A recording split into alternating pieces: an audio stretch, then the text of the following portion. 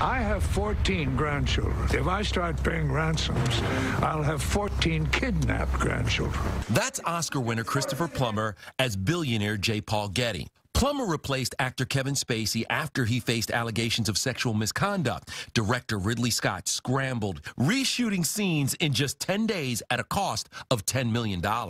Mark Wahlberg plays an ex-CIA officer in the film. When did you find out you were going to have to reshoot some of these scenes? It's funny because I think the day that it happened, I was talking to you.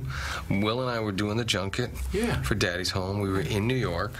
So I go back to my hotel for lunch, and Ridley Scott is sitting at my dining room table. The reshoot paid off. The film earned 3 Golden Globe nominations for director Ridley Scott, actress Michelle Williams, who plays the abducted grandson's mother, and Christopher Plummer. Mr. Plummer, what does it mean to be nominated for this movie already? Well, I'm thrilled, but please, that's wild. You go toe-to-toe a lot with Christopher Plummer. What was it like shooting those scenes, and how was it different from shooting those with Kevin Spacey? They're two very different actors, two very different men, and they brought very different qualities to the role.